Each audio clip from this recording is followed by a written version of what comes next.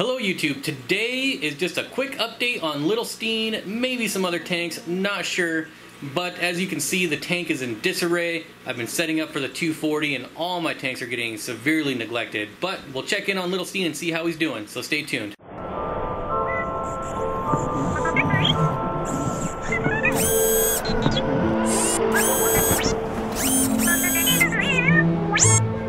So first thing you can see is that he does have a belly. He hasn't eaten today yet, so it is nice that he has a belly. Never had that before treating for tapeworms, so I think he is doing better. I apologize for the algae on the front of the glass. We'll get that taken care of. We're gonna do some tank maintenance, but I am gonna feed him first this time, since in every other video, for whatever reason, I decide to feed him after, and that's just not smart, because he gets a little angry after the tank maintenance. So I'm gonna throw some snails in here, see how he does. Throw these in and then back up a bit. There he goes. Not going to be the best footage with all the glare and algae.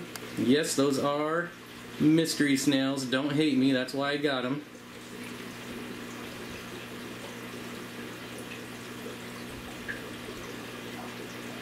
There he goes. He slowly picks away at the mystery snails. It takes him a while to get one of these big suckers. Of course, these are not full grown. Should be able to chomp that one up no problem. It's kind of funny how he plays with them like that. Tries to rip them out of there. So much glare. This is going to be a terrible video, but still fun. Still good to check in on Little Steen here.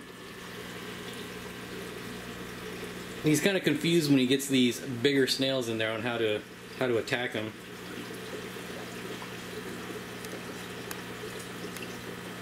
I'm going to let him finish this up. Once he's done eating... Oh!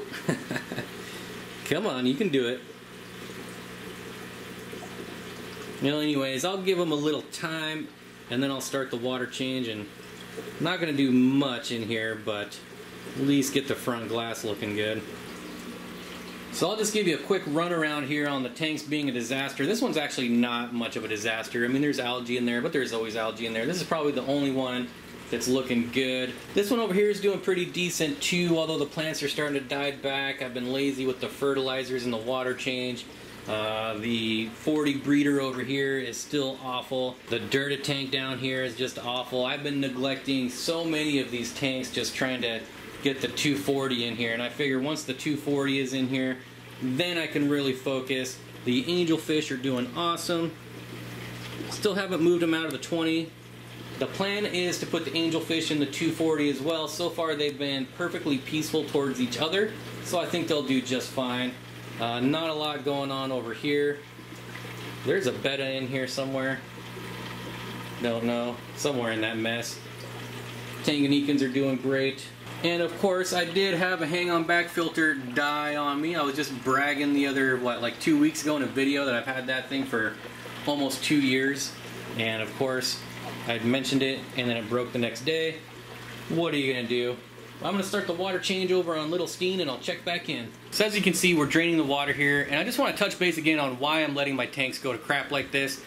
Basically, every single tank in this fish room is gonna be moved or tore down or switched up. So I'm just not focusing my energy on maintaining all these tanks. The water parameters are perfect, but when you don't keep up on water changes and ferts and things like that, the plants die back and it sucks, but they always grow back, and it'll be a lot easier to move everything with less plants as well, and to rescape and do all that and to start over. It's just easier than trying to keep plants alive through the whole process, because this is going to be a long process. Probably take most of the summer. But that's kind of why I put it off for so long, but it's time to get to work, it's time to get it done. I'm gonna let this finish draining, fill it back up, and then I'll check back in. Also, real quickly, I just fed in here, so there's a lot of food floating around, but I wanna show you what it takes to maintain a 50-gallon tank with about at least 20 plecos, and some of them are pretty big, like the blue phantom plecos. I mean, you never really see them unless you come in and hang out at night. But this hang-on back filter has to be cleaned every single day. So this is 1 day. And here's the other one. That is just 1 day of fish poop. And you know, other stuff. Mainly fish poop though. So this is definitely a tank that I still have to maintain every day. I can't let this one go. There's just too much at risk, too many plecos. And not saying that my other tanks aren't awesome, but as you can see, they all have plants in them. They're gonna scoop up the nitrates. I still have to do water changes about every 3 days and change those filter cartridges every day, so that's what I'm gonna do right now. All right, there we go. New polyfill, working perfect. You see the water looking pretty good. We also got little Steen's tank filled back up, and you know, it only took me a year or however long this tank has been set up, but little Steen always hangs out over here, and I don't know why I put the hang on back filter on this side. So, being the genius that I am, it only took me a year to figure out to move it over here. So now, going forward, if I can not have glare, we should get better shots, especially when he's eating his snails, because this is the only place that he eats snails. He will literally wait until a snail crawls over here before he eats them. I don't get it, but this is his spot, so now we should get better shots of him.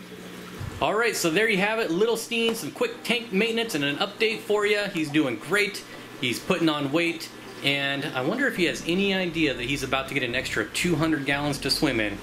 I don't know. I'd be excited if I was him. And don't forget, the new schedule is going to be videos on Tuesday, Thursday, and Saturday, with the live stream always being on Monday. I don't know if I like it, but I'll give it a couple weeks and see how it goes. Might change it up again. I don't know. But thanks again for watching, and I'll see everyone next time.